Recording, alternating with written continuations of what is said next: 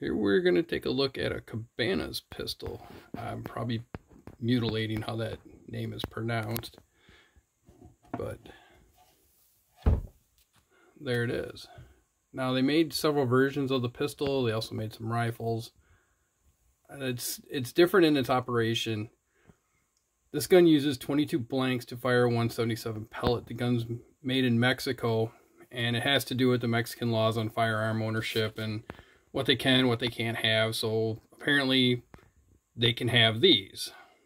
Now, that works in Mexico. However, in the United States, since you're still using an explosive to fire a projectile, it's actually a firearm in the United States. So it still has to be registered and all that fun stuff. You know, if it gets transferred to a firearm dealer, they got to do the paperwork and whatnot. So this is not traded, sold, or anything like an air gun, even though it shoots pellets and doesn't really use a cartridge.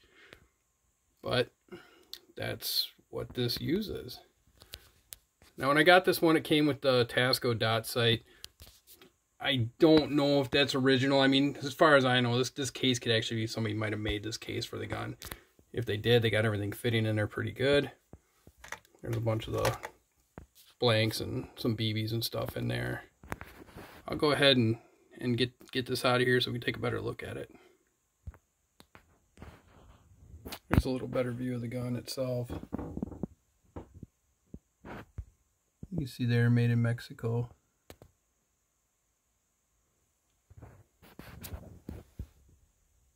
Yeah, just a pretty small bore. The grip actually fits better than it looks. It looks kind of crude, but it does work. Here is a couple packages of the ammunition.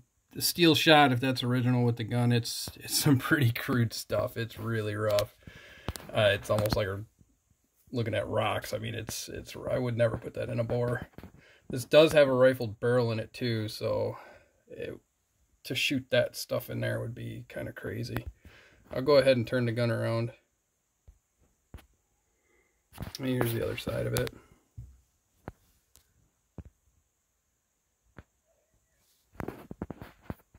I've shot this a few times.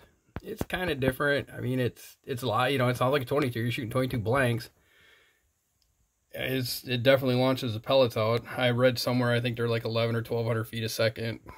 I don't know. It's one of these days I'll have to take it out and actually chronograph and see what a blank will shoot a 177 caliber pellet at. But you know, they're kind of neat, and at the same time absolutely useless in the United States.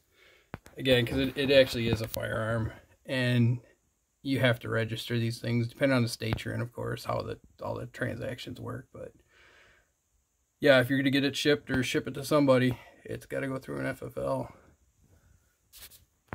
So definitely different. I mean, you don't see these around much in the US because of the fact they are a firearm. You know, there's no reason a dealer would ever carry one of these, and you might as well just go buy a 22 long rifle or shoot 22 shorts or something instead of this. It's kind of pointless in the United States, but I do understand why they would have made it, you know, especially Mexico where they can't have their firearms, but they can have something like this, which will get them a bit more power. So, yeah, one of these days I'll have to get it out, actually go and shoot it on paper, see how accurate it is. I would imagine a 177 pellet being pushed down a barrel by a 22 blank, it might be a little fast for a pellet. I mean, I do got some lead shot I could try in that too, instead of they're really crude BBs that came with it, because again, I wouldn't put those in anything.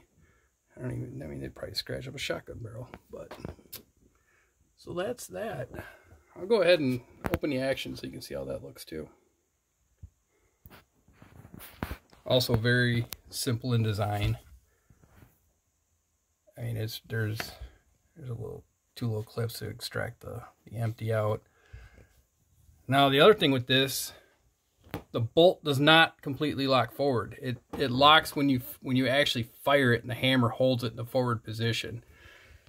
Because you are shooting blanks, there's probably not a whole lot of power there, but it does work. The few times I've shot it, it has stayed closed.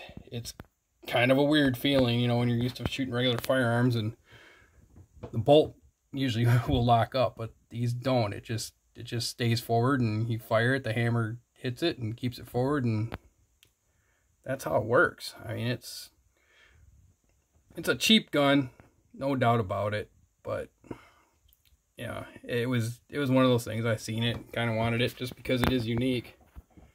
So there you have it, the Cabanas pistol.